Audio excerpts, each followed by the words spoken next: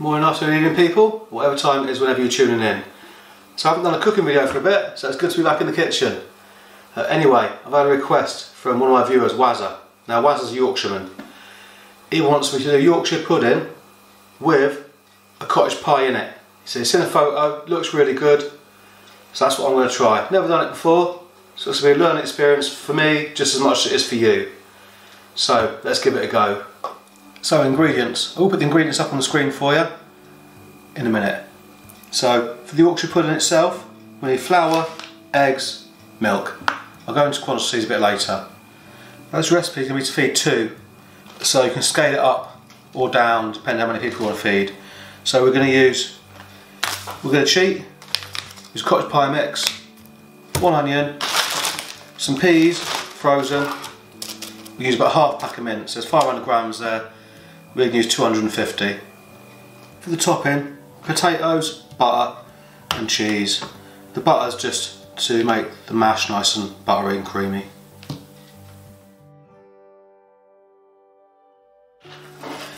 Right, so the first thing I'm going to do then, get the potatoes peeled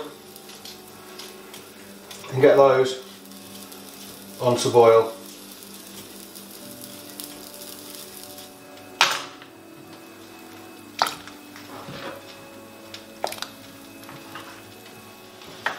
Now we're going to go on to the filling. So I've got a drop of vegetable oil in the pan there, straight in with the mince.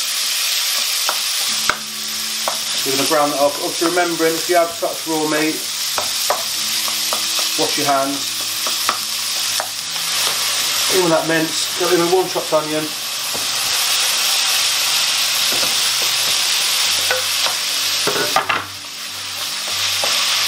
Now if you wanted to, you could add some garlic at this point, however I'm not, because Teddy will be having some of this, and garlic is not good for dogs.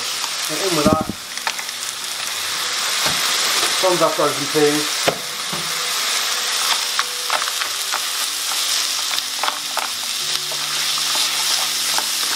once that mince is browned off, I've got our cottage pie mix with 100 ml of water, the whole packet, so it's no flakes in this. So put that straight in there, bring that to the boil. Now what I'm going to do with this cottage pie filling is I want this to be nice and thick. I don't want to make the Yorkshire pudding soggy. So we're going to simmer this for about 5 minutes just to really thicken it up. Okay, that's been simmering away for about 5 minutes now, and you can see how thick that is, the consistency of that. So that's going to do us. So we'll put that to one side. Now this is the dish we're going to be doing it in. What I'll do is take a bit of sunflower oil, or any kind of vegetable oil, drop of oil in there, and make sure the whole surface of this is coated in the oil, as we don't want it to stick. What we're doing now is fire that in the oven about 200 degrees just to preheat.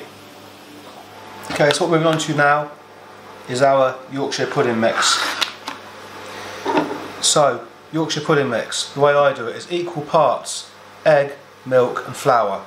So the first thing I do is I crack the eggs in there. Scales are zeroed.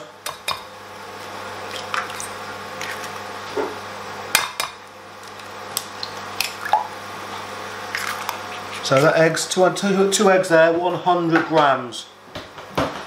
So to that now, we're going to tail the scales, we'll add 100 grams of milk, or thereabouts, doesn't have to be exact.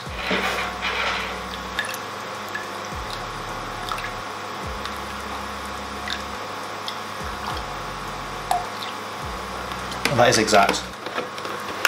100 grams of milk, give that a whisk together.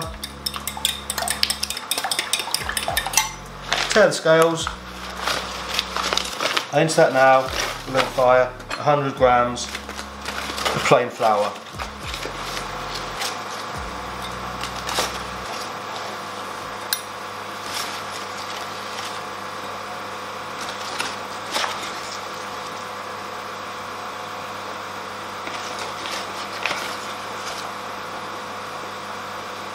There you are, for exacts again, exactly 100 grams. Then just give that a good whisk that together. You don't actually use a whisk for this, just a fork will do. You want to whisk it so you get this kind of consistency. Now here's the conundrum of this recipe. What I want to do is I want to put the Yorkshire pudding mix in here, cook the Yorkshire pudding just long enough so it stays structurally sound enough to put the filling in, to put it back in the oven. So I don't want to overcook the Yorkshire pudding. So what we're going to do, fire our Yorkshire pudding mix in there.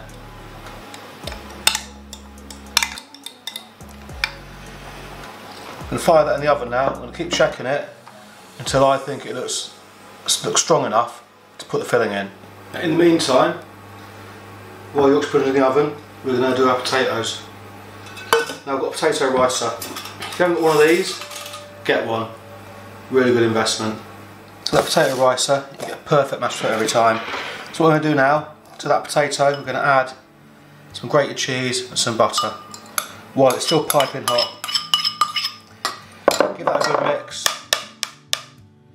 You want to get the cheese and the butter mixed in nicely with that potato. Okay, so that Yorkshire pudding is not plain, it's not risen the way I wanted it to rise. I wanted it to rise around the edges and leave me a gap in the middle. It hasn't done it, but we're going to crack on anyway. So I'm going to take the filling,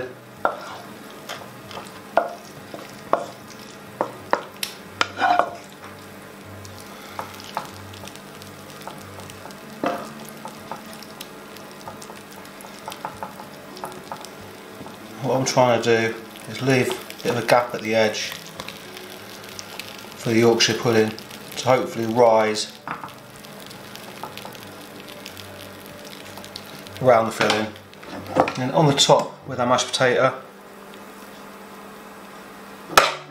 I'm going to try and make this look nice. I'm just going to put some fork scores on top of that mash, and on top of there with some grated cheese.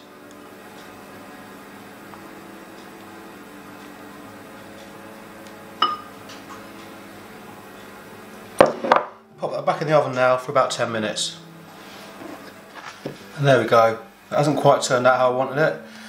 I wanted the Yorkshire pudding to rise around the edge. You can see it has a little bit, but not to the extent that I wanted. So let's get that out on the chopping board, cut into that and take a look. I got it out onto the chopping board. Unfortunately it did fall apart a little bit, as you can see there. Cottage pie in a Yorkshire pudding, good to go. If you like that video and want to see more cooking videos, give us a thumbs up, hit that subscribe button. Cheers, have a good night.